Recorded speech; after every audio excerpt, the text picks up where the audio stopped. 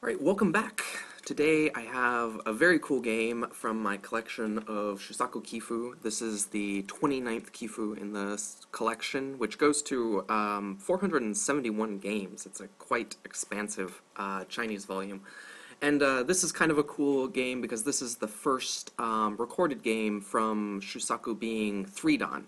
And the game is from 1842, so he's still very young. And his opponent is a 5-dan, so he's getting 2 stones.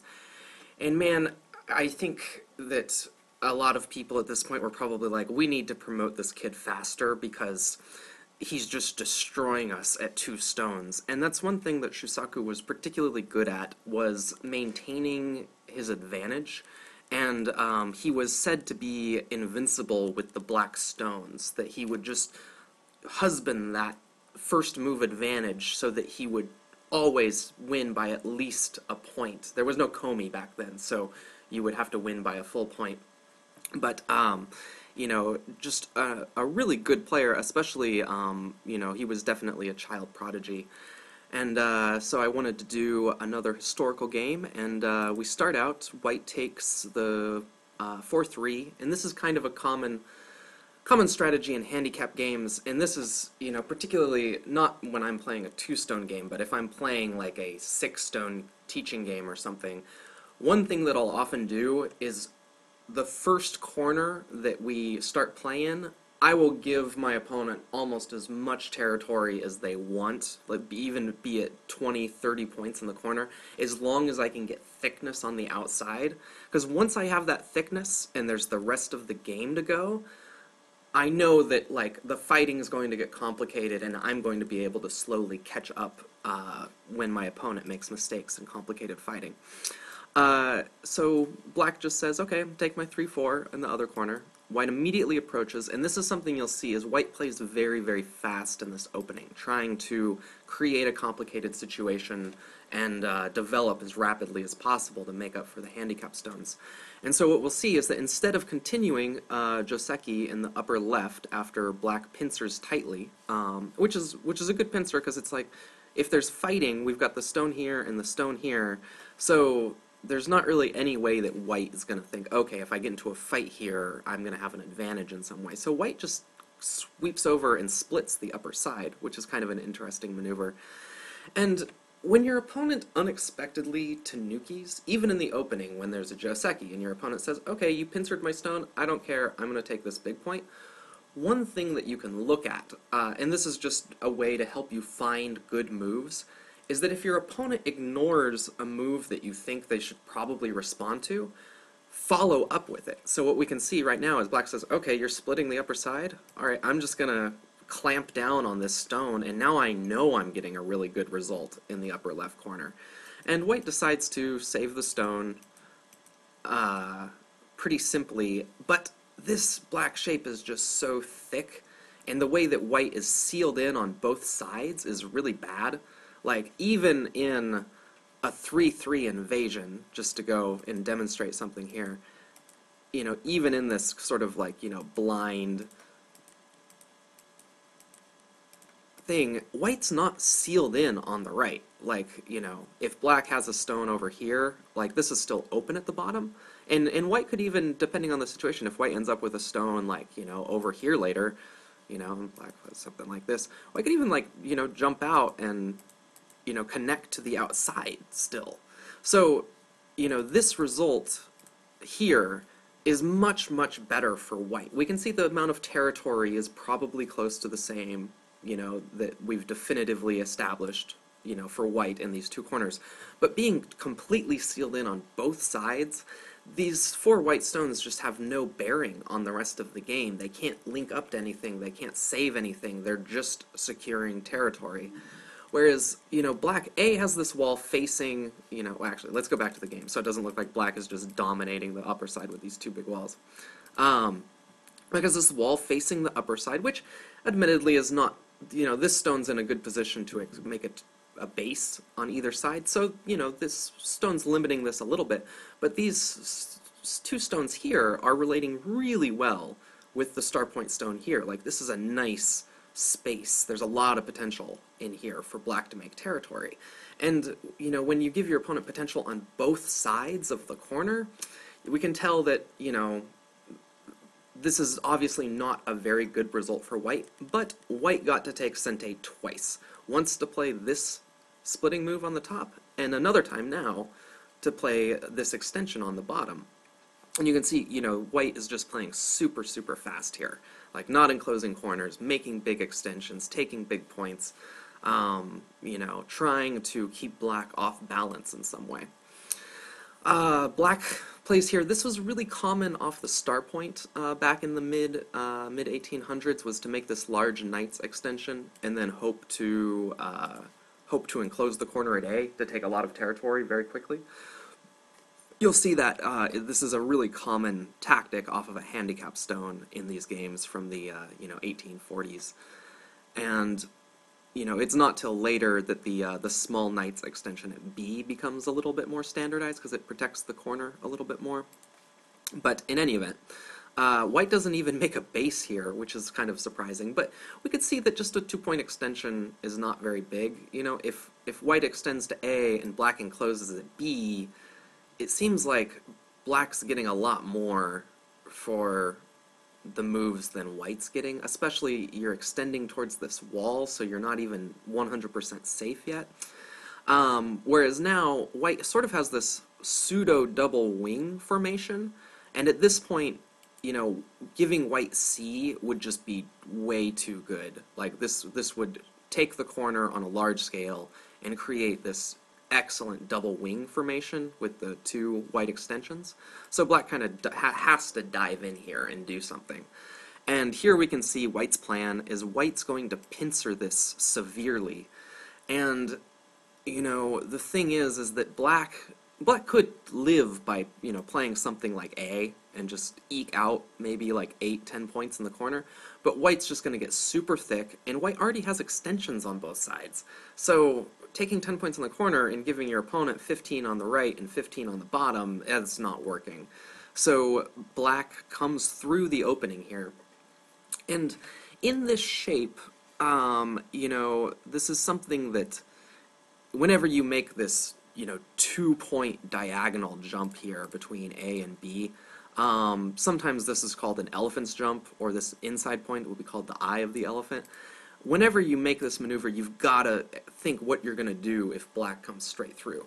In a lot of situations, this 2-point diagonal jump is more for making sabaki or escaping danger, the idea being that when black comes through, it's really easy to sacrifice one of the stones and make a solid position on the other side. Like, we can see, if we didn't care about the P4 stone, we could just do this, and jump out, and we have this great shape relating back to this stone here, So if you're willing to sacrifice one of the stones, this would be one way to do it. In this game, however, we're essentially giving up a very important stone and letting our opponent take 5th line territory, so this isn't working in this game. But, this is one option to consider. When you don't want to sacrifice one of the stones, though, the typical maneuver is to continue attacking with the knight's move, which is what white does in the game. And, obviously this is a symmetrical position, so you'd also want to look at the other knight's move, But in this case, this stone has a little bit better relation with this stone. It's one line closer. So we do this to strengthen the weaker connection with the extension on the bottom side. And the idea of this move is it's sort of like similar in logic to a net, in that sometimes, depending on the whole board situation, it's not actually possible for black to break through this encirclement. In this particular position, black can play this and come back to capture the 1 stone here. But we can see that if the board situation were slightly different, white might be able to hold black in with this encirclement and keep black from getting to the outside. Now, like I said, as it stands in the game, it's not quite going to work, but black is going to have to struggle to get out here a little bit. So white just extends, and this is the thing, is that, when you're attacking, you often want to play the more conservative move that gives your opponent nothing to force with. Because even, if we Hana here, obviously we can see that this cut is working. But even if this cut wasn't working, like if white had a, if the situation was different and white had a stone here, this black attachment here might be working. And then after, after something like this, maybe black's alive in the corner. We're not too worried about it. So instead of giving himself a cutting point or something, white just withdraws directly. Black pushes, white extends again, black pushes again, and now white hanes. Black counter hanes to keep trying to get to the outside. And we can see here white peeps at this cutting point. And there's an important principle here. There's a Go proverb that says force before defending, and this is a good example of when and why that works. Because instead of connecting directly, and then letting, white do whatever, play here or come back and defend this side, white could defend either side, depending on which white thought was more important. But instead of just connecting right away, black throws in this Atari. And the reason that this forcing move works is that if white tries to ignore this and carry through with the intention of the peep, well, now it's not a cutting point anymore. So white has to respond to this Atari, or the move at A is essentially wasted in terms of its intention. So we can see that indeed white connects, and then black goes back and connects. But black got this forcing move in for free in that exchange. So just something to look at is that, a lot of times, if your opponent peeps or something, maybe you can make a threatening move that, threatens to resolve the potential cut in a totally different way, instead of just connecting solidly and heavy. Because we can see these stones are getting pretty heavy here. Like, it's too big to sacrifice now, but there's still no eye shape at all. Like black, even getting another move in the corner, you probably are only getting one eye at this point. So it's, whereas, white is trying to essentially develop positions on both sides. So white comes back to defend the lower side. Because obviously now black cutting through, these three stones right up against the black wall are a little thin. So white has to defend something there. And then black, presses over here, saying, this group is out. It's just here to keep you from making territory. I'm going to build up my own position. And these two stones, I mean, with the black thickness up here, this area is getting to be really large for black. So, white would like to do something about this, but at the moment has no time, because you can see that now that this side has good potential, a black pincer at A is going to be really brutal, because then this stone's going to be running out, and if this stone is under attack, white won't have the time to do everything that he needs to do on the board. So white makes a base up here. Black reduces the lower side while expanding his moyo on the left, which is a good all-purpose move. And then when white just comes back like this, black can just say, well, this exchange is good for me. Like, I'm good with that, So here, again, limiting the total size of the bottom while potentially getting some eye shape down here. And, this Hane doesn't work per se, because white can push in here in Atari. But, it gives black this, descent in, I guess it's not 100% sente. White might choose to ignore this descent.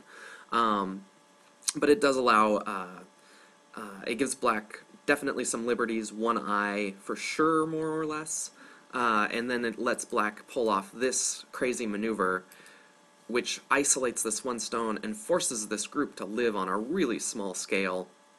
You can see, yeah, it's just like we're getting 6-7 points in Gote for white, and there's weaknesses in black's shape here, but if black gets to build like a moyo in the upper right too, with all this potential in the left, like this game is going very well for black. And this is why I think people are probably getting frustrated at having to play him at 2 stones and be like, you know, maybe in an even game, like, I'd have a chance, but when you've got 2 stones against a professional opponent, it's just, there's no way they're going to give up that advantage. I'd be really curious to see what the win-loss record for modern professionals playing a 2-stone handicap game against each other, because I could imagine that the person taking 2 stones would probably win at least 90% of the time. It would just be kind of ridiculous. Especially because, you know, without Comey, as they were playing in these days, you know, the advantage to black is pretty huge. But like I said, you know, black has the weakness, so black comes back and protects that, you know. So I guess white does live in Sente here, but, you know, black gets really thick on the outside by cutting off this 1 stone. And this stone isn't 100% captured yet, but it would not really be feasible to run out with it directly either. So instead, white approaches here, and we can see white's idea. White is trying to use the Aji in the A stone to simultaneously approach the corner and possibly threaten to come back and capture the stones at B at some point. You know, right now it's obviously not working, but maybe if white gets a few more stones over here and then comes out with A, white can just swallow up the B stones. So that's what white is aiming at. And black just protects the corner, and white jumps out. Simply extending would be heavy in this case, because the reason white wants to jump is that if black does play like a wedge at A, we don't necessarily need to save the stone at B. You know, like, we could use it as a sacrifice, we could use it as a forcing move. Whereas if we simply extend here, which in the absence of other stones, this would be the usual move. Well, now we kind of have to save both these stones, so if black comes and caps this, well, now we're really not sure what to do, because we've got to somehow struggle out with these 2 stones. It's just not, you know, when you're playing in your enemy's area, having your stones not be physically connected can be a good thing, because it means you don't have to save each individual stone. And that's, whenever you're playing in your opponent's area, you should definitely be prepared to sacrifice stones here and there to get just a viable position somewhere. And we'll see white try really hard in here. Black executes sort of a leaning maneuver over here to build up some strength in the center to attack these 2 or 3 stones, depending on how you want to look at it. Comes back. White extends to the center to aim at, you know, connecting with these stones, which is a good idea. Black jumps out to prevent that connection, and now you can see this is kind of a difficult situation for white, because these stones, you know, if they get swallowed on a large scale, that's bad. If black comes in and, like, wedges and then Ataris and takes 1 stone off the board with, like, 3 moves, that's not really a big deal. But if black just plays out here and just swallows these naturally, this would be a huge territorial win. So white goes into action using all the Aji. It's pretty exciting. And you can just tell white is behind pretty much this whole game, because white is always the one struggling inside black's area, essentially. And you know, white is, like I said, using all the Aji. This is always a scary situation. You know, you've got these 2 cutting points. Black Ataris the stone, takes that stone off the board, and here we can see, you know, white is trying to capture these 2 stones here and just connect these to the side, which is already alive, which would be good, be very good. And here black manages to start a ko, which is definitely exciting. And you know, both sides definitely have ko threats. You know, it's not that early in the game, and there's already, like, you know, this cut here would be super devastating, because that would turn this wall into 4 weak, heavy stones. And this stone and these stones would be in a good position to attack it. And it would also destroy the influence projecting down the left, because there would be this cut, there would be this, you know. it would really, really break apart black's shape. And then similarly too, just capturing this one stone here would kill the side, so that's not viable. And black recaptures, white comes here, threatening to cut off the 3 stones, then which would also threaten to capture the 2 stones, which would save this group. And black just says no. Nope. I'm resolving this. I want these stones to be weak. So white cuts, and black has to come out like this to save the stones. And you don't want to make an empty triangle, but obviously if it's the only move that works, it's the only move that works. So it happens from time to time. And then white comes and cuts off the 3 stones on the top, this is getting really dicey. So black starts another ko. And then this cut makes the ensuing ko threat larger because it's an actual Atari against these stones. So what we can see here, black starts the ko, so white's going to have to capture here.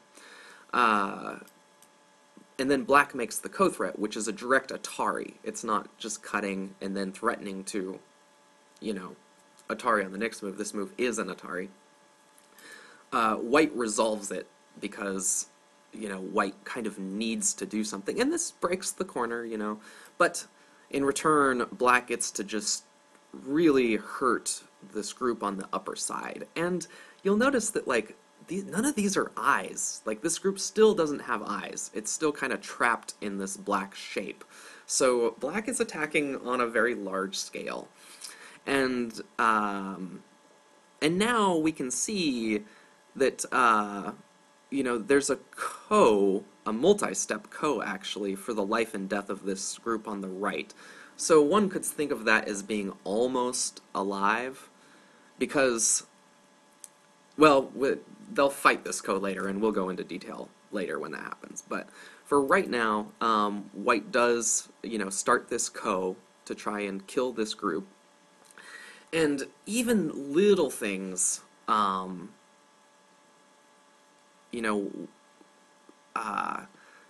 there's these 2 Ataris that get threatened, and, if black just resolves this first ko, black is definitely alive.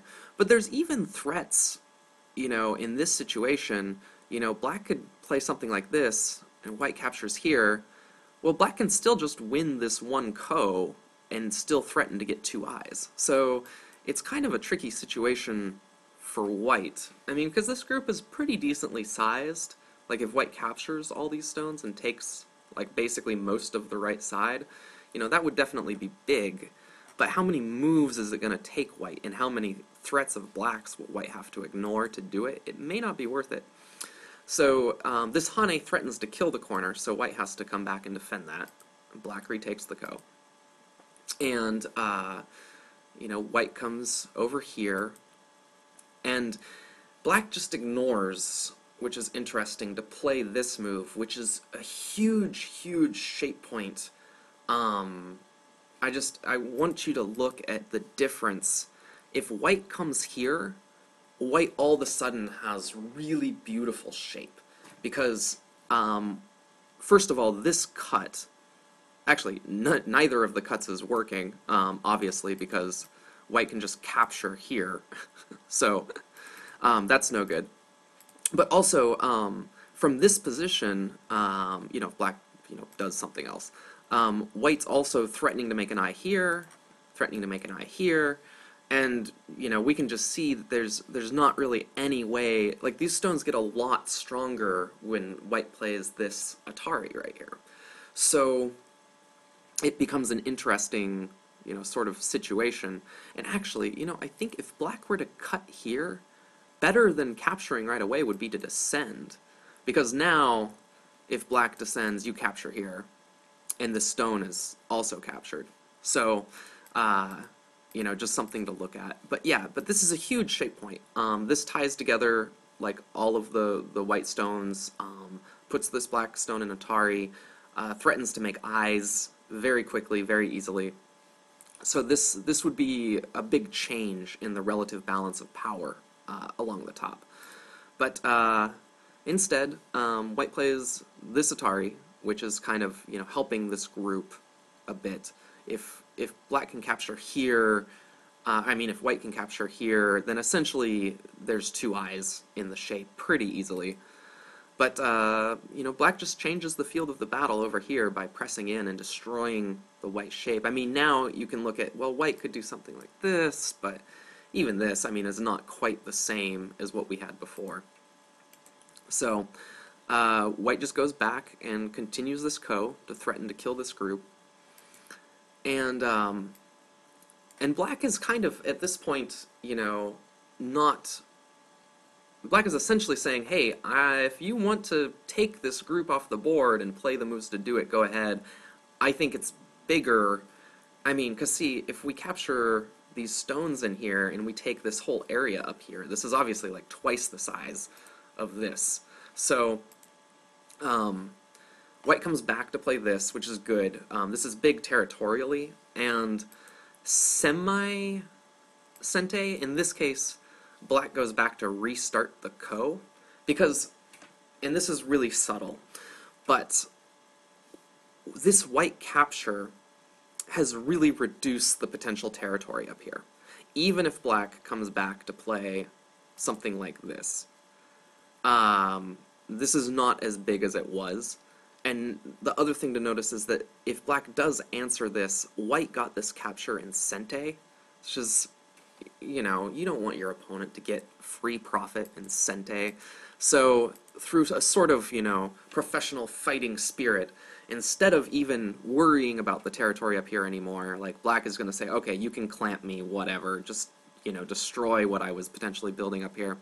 Black restarts the ko to keep this group alive, saying, you know what, now that you've reduced the potential up here a little bit, I think this is bigger now. So black restarts the ko.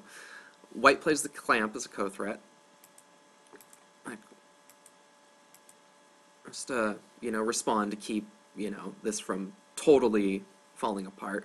But black has an idea, which is that, I have so much potential over here that I can just play a big move as a ko threat. Like, this move, plus, like, another move to sort of, reinforce the lower left, is bigger than this. So, when you're in a situation like this where you're basically determined to sacrifice these stones, you can just play big moves as ko threats. And white kind of has to say, alright, well, got it, we'll see. And this is what I meant by this group being difficult to capture, is that black just continues to ignore, and then the problem is that when white does something else, if black wants to at this point, black can even threaten to restart the ko, which is really annoying. There's just, it's a, which is what black does, is threatens to restart the ko when white pushes into the corner here. And then white is playing this threat to attack this big dragon here. And black handles this really, really well. This is a great ko threat because it's threatening to save the big dragon that white is trying to attack. And actually, it's not even ko threat. Black responds to white's ko threat, and this is a great response. Instead of just trying to run away, now it's like, oh, shoot, if white ignores this and takes the ko, black can just cut here as a ko threat now. So white goes ahead and resolves this, but that lets black, basically get two eyes in the corner, one for capturing the two stones, and the other down around S3. And the cool thing about this is it looks like black might have to Atari at this point instead of playing here, but you'll notice, this is kind of neat, if white plays here, trying to save the group, black plays here, and this is a snapback. Black will just recapture right here. So that's not a working variation for white. It kind of looks like black needs to Atari here, but in reality, black is fine. So white just has to resolve this, and then black manages to live in the corner with this big dragon. So we can see that this, essentially, this co-threat didn't work. It wasn't, black was able to dodge it by making the placement inside over here, and then that placement gave black this co-threat, and white would have had to have done something, right away. But now black cuts through, because now that this group is alive, or alive-ish, I guess white could start a ko for the second eye, but black would have to be encircled first, because this type of ko to get rid of an eye, if your opponent can just make ko threats to run away, your opponent's going to have like 6-7 ko threats just threatening to connect to something else, and that's not going to be working for you. So here we can see this is kind of the black's statement of victory, saying, listen, look at this whole area over here. And we can see white has no big area. White has, this area along the right is pretty big, but black was able to reduce it even and take some of this corner back. There's a little bit down here, a little bit over here. There's nothing that's anywhere near this size. And, white is losing by a lot at this point. Shusaku just never gave his opponent any chance to really catch up. And what we see here, and this is again, just falling back to defend this area over here instead of, counter-pincering or doing something crazy. Shusaku's just like, okay, coasting to the win. White's gonna try something because white's a professional player, and white's not gonna just sit back and die here. And this is pretty crazy. White's trying to sort of tie all these scattered stones together into something. And what happens is that, black allows this Atari here, basically in exchange for connecting these stones to this upper group. Because now this ko back here doesn't really have anything going. Instead of being a ko that would take away an eye, it's just like a 2 or 3 point endgame ko. Black just captures here, white hanes, black Ataris again, and then white captures. So you can see we kind of have this exchange where white makes this panuki, black makes this panuki. Black connects all of his stones solidly, and with these two stones and this capture and this potential capture, essentially even has an extra eye here now, so doesn't need to worry about this ko anymore. Because this ko was kind of like the one thing that, like, if black got surrounded and then has to fight a life or death ko for a massive dragon, maybe white could get back in the game. So you can see black is just eliminating Aji here, like allowing white to just essentially live in the center of the board up here, knowing that this lower left area is still way too big, even if this isn't territory for either player, and white makes 5 or 6 points in here, black is still winning by like 20 points on the board.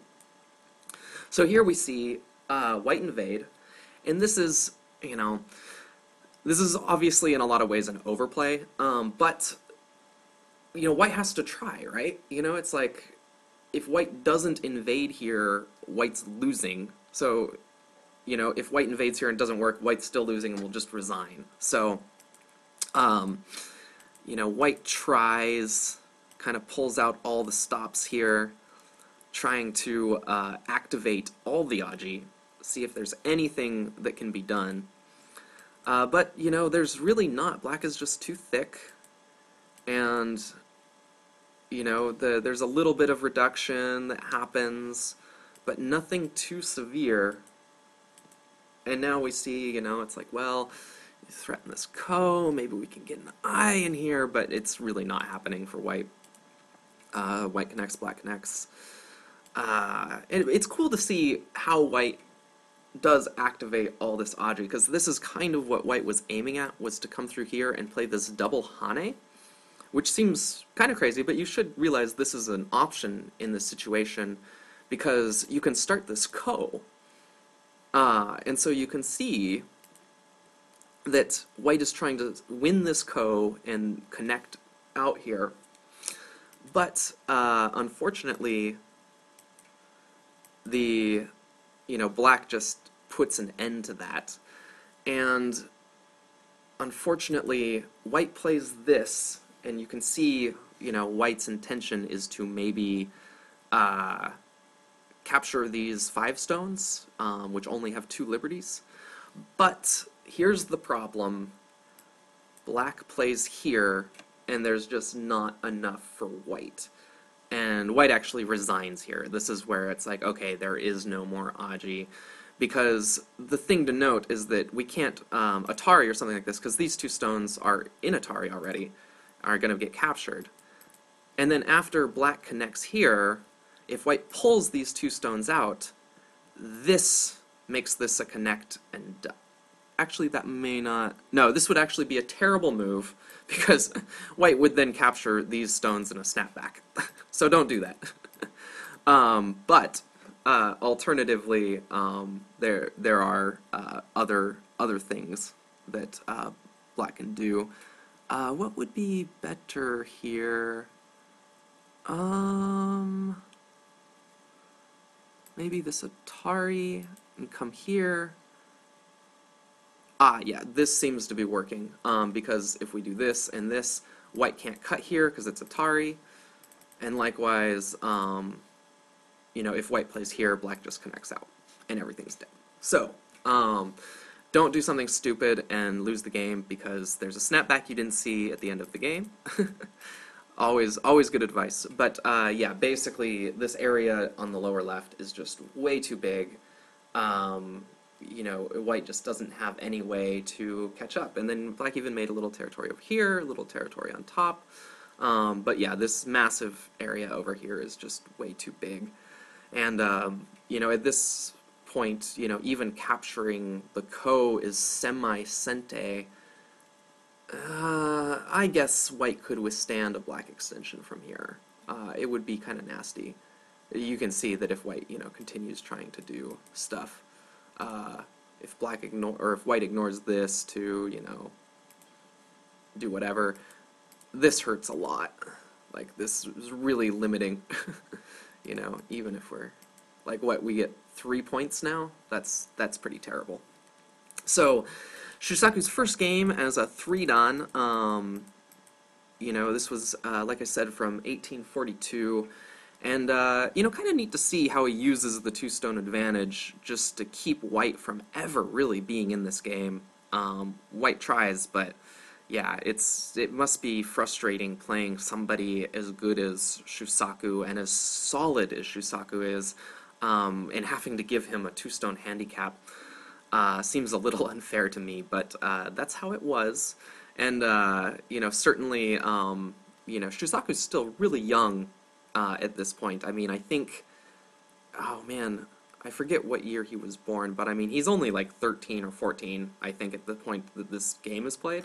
So, there's a little bit, I think, in a conservative culture, mid-1800s Japan, there's a little bit of like, well, you're not going to be promoted to 5-dan until you're a little older. You're just too young. You can't handle it. You can't handle the responsibility. Who knows what was actually going on, but I do know that, it was more like, getting a belt promotion in a martial art. Your teacher would watch you play, and when they felt that your technique had developed to the proper level, you would get the promotion to the next dan level.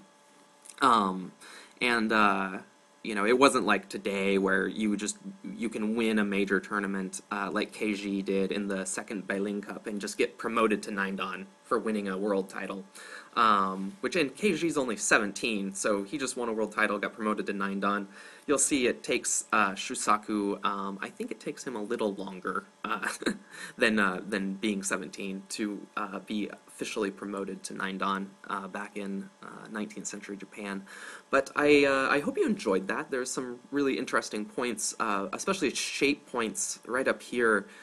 If you really should be able to see how big this point at J17 is. If we just take it and make it a white stone, just how much better the shape is for white up here. And, and now it's almost like, well, shoot, this wall, if these stones don't get captured, we might be in big trouble. But that wasn't the game, so something to look at. The forcing exchange over here was kind of cool. White's technique in the opening of playing this really aggressive pincer-based opening in the lower right was really interesting. And yeah, the White definitely wants to start a fight and hope that Black makes a misstep, and this is the perfect move to do it. And unfortunately, Shusaku plays it really well, and White just doesn't get much out of it, you know? The Black just comes over here, gets out, still has potential for making eyes in the corner, just builds up the rest of the board, takes Sente all the time, takes Sente here to cause some problems. And then this was really big, actually. This may have been an oversight on White's part. It seems like it would be much better. It just makes Black too thick on the upper side, that maybe instead of, you know, so aggressively handling this down here, like maybe here, oh, it hurts so much to allow Black to come out here, but maybe here, it's better to just do, if we just approach directly, is that same sequence still possible? Let's see. Come here. Yeah, see, this isn't looking quite the same. Well, White has to come here, rather. Well, I guess White could. No, here, with this stone already here, this would be a way to go. Is the ladder working? White would play here, forcing Black to go there. White would play there, forcing... That would be an Atari, but... Okay, yeah, that is breaking the ladder.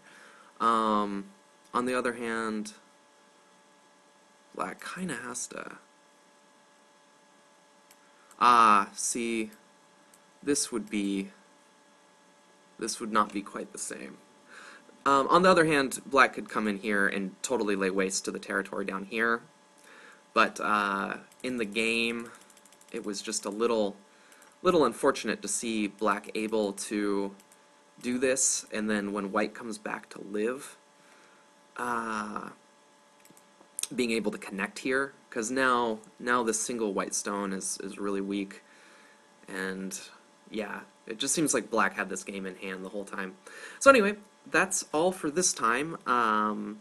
I know it's been just a little longer than I usually go from making a video. I got a big promotion at work and am kind of busy right now, but I'm still hoping to do these about once a week, try and stay on top of that. And thank you for watching. I'll catch you next time.